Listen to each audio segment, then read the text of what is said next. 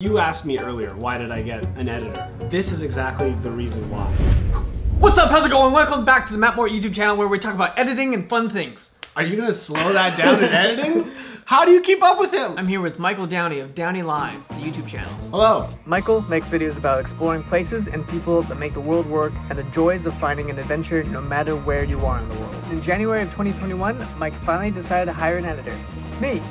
Why did you eventually decide to hire an editor? So that was something that was really difficult for me to let go of, but it is one of the most time-consuming segments of the entire process. I don't want to be planning or off traveling or filming the next project. But part two, because the editor, like yourself, brings a lot of skill and talent in areas that I don't have. Graphics, effects, ups the level of production of the videos. I could see that you were passionate about YouTube and you brought a lot of other skills to the video editing world that I don't have. I thought it worked really well and I said, okay, let's give it a go. It's a business decision for me to see DownieLive grow as a brand. I'm actually really excited about this. I have an idea of what you're doing, but I'm really excited to see the breakdown and get into how he makes the magic happen. This is you revealing yourself. Yeah, this is you being naked to me. I know, showing the timeline. I'm gonna show you the process that goes into a DownieLive video. As we go along the video that goes through the route that used to have train cars running through Vancouver, BC, Canada in the mid to late 1900s. With Mike guiding us through this adventure as we take the same path that trains once took in the present day. Okay, that's the Burrard Street Bridge. Is that it? Okay, let's go check it out. Right off the bat, I really like that establishing shot with the cool text. It just sets the tone with that kind of fantastical music. Feels like we're going on an adventure. Right. A quest. You shot this wanting to have like a searching for some like buried treasure almost. Hey Matt, how's it going? I want the very beginning of the video to be like we're discovering it. Like, what, is this it? And then I'm gonna get to the end of it and be like, this is it! And then I'll do the intro, but I kind of want to like build it up a little bit, you know what I mean? The other thing I like is you have the bomb drop right at the beginning. As soon as someone clicks that video, boom, there's some sort of feeling to it. Because without it.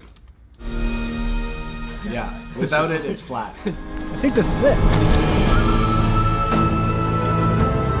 I filmed those drone shots and I'm pretty sure when I was there, those clouds were not moving that fast. There weren't any clouds. Oh. That's the shot you gave me. Oh, so it just had a really white, overcast sky. Yeah, so really all I have to do was take out the whites. Okay. Are you happy with the way I filmed that intro? Would you like more still shots of me walking past? Like you said, get like a footstep shot? Yeah. It would be cool to have like a shot on the ground that could represent the rails. Right. But you missed it. So the viewers brought in on a secret that I've missed. Yeah, yeah. Oh, that's a good storytelling technique. That could have been cool. I used to do everything myself. I was against presets for a good while. I want to know how to do it instead of letting someone else just like do it for me. Because then if there's an issue with a preset, how do you fix it? Yeah, I want to know how to fix it. But now you know your time is valuable. Yeah. You just got to get it done. The thing you have to remember is that the audience doesn't know what you didn't do. They can only see what you've put on. Yeah. And if you go, I could have done this better by doing this, they don't know that unless you give it to them. So if you don't and they're still happy,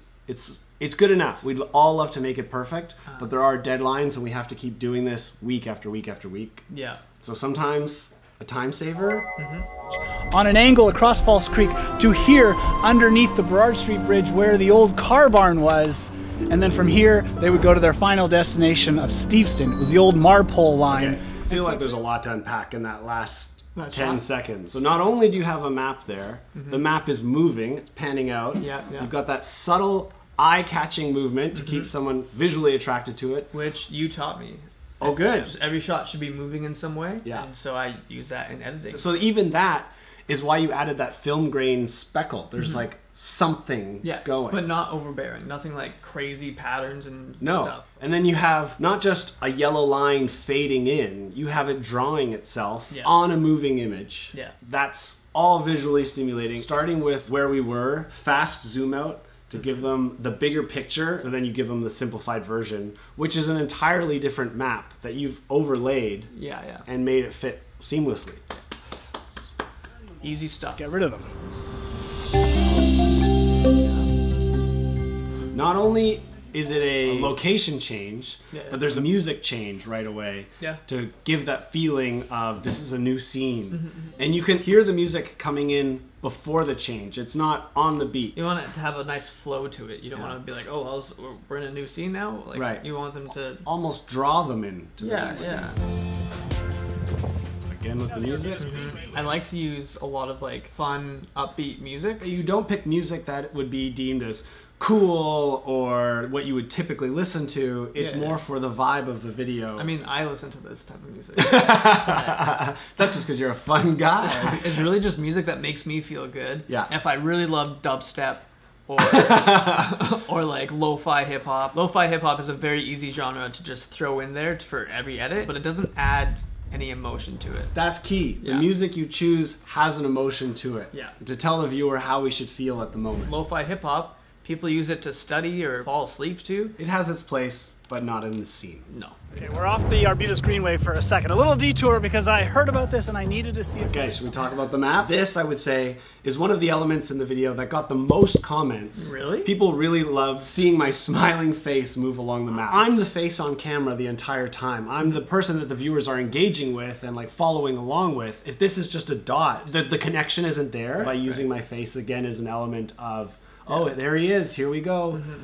Ah, there are mile markers along the way. I feel like I like small details a lot, but when I introduce a new song or like I don't have you speaking, I like to fill that silence with music. If I'm talking, the music is in the background, and if I stop talking and the music doesn't come up, it's still just background music, but there's nothing in the foreground. Yeah. You pick a moment that is going to hit powerfully, and then drop it back down for me to talk again.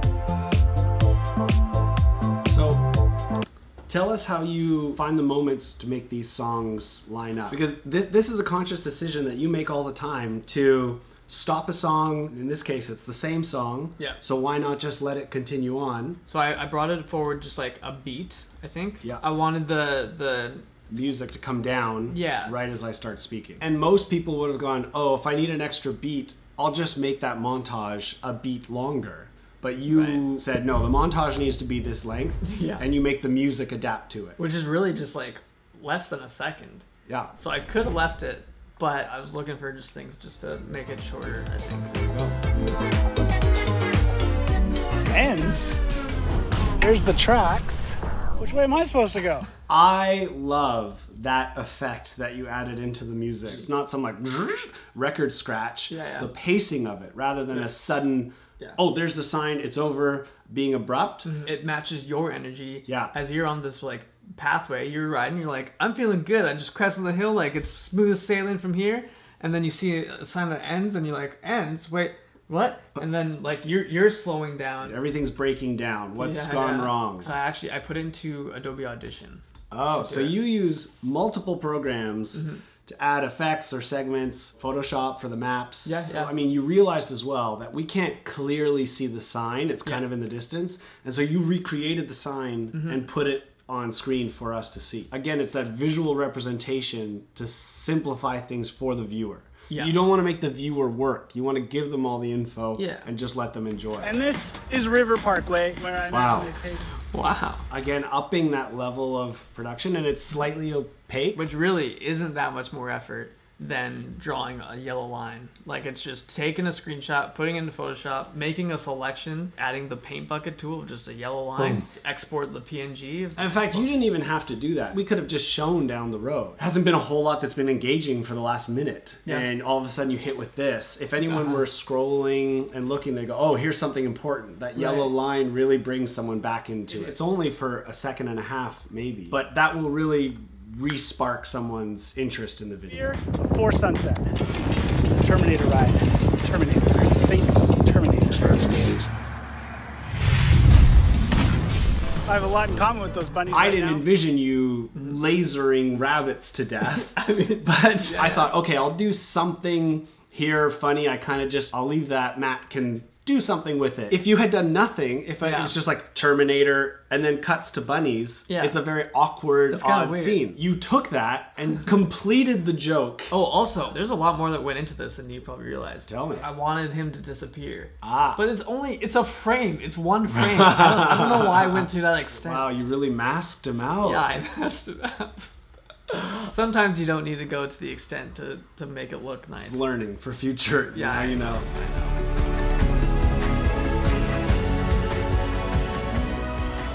So as we are coming towards the end of the journey, you can feel the music is a little bit more epic, like more like the arrival. It's building to the expected finale. I like to make the ending of the video feel grand and feel like we're coming to the end of a big adventure, a big journey. Skip the ad. Skillshare segment. Oh, I did back. I did do it. Yeah, he always sneaks these Easter eggs into the videos, and I love to try and spot them first. There's a couple I've missed, a couple I've seen and loved. It's edgy to put it into the ad because I have to send this for approval to Skillshare. Right. And what will they think of seeing this sort of hidden joke? But it's funny, and it could make it more interesting for the viewers to be willing to stick around to watch the ads. And that's what I was thinking, is that I want to have like an Easter egg in like every ad read you do that could build that like expectation for someone to want to watch the ad read and look for the Easter egg so they can comment about it or whatever. I don't think anyone commented that. No. No one saw it. It's too quick. If you plan on running a YouTube channel and having a life, I live with my partner, my girlfriend. Taking 8 to 16 to 20 hours of work off my plate means I get to spend evenings and weekends with Nicole. And I don't.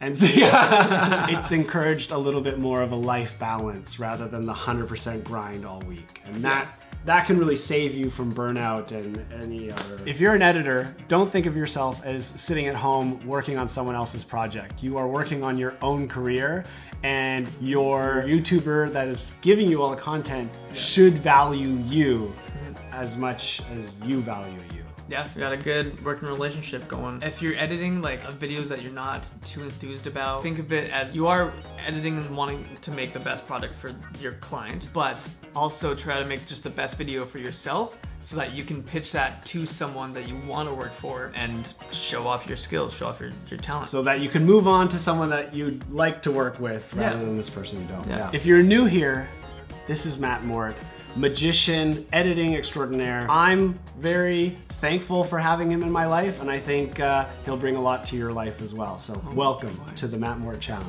What an endorsement. Yeah. I'm gonna leave the video that we just watched in the description if you want to watch it, and let me know what you do to improve it. Let me know in the comments. Don't forget to follow him on Twitter. If you love talking about creator economy stuff as much as I do, send me a tweet. We'll talk about it all day. You need a tagline. I know. My name's Matt Mort. This is Mike Downie, and that's a cut. I hate that line. I hate it, but... You hate it? Yeah. Thanks, bud. You're welcome. Thanks for joining us.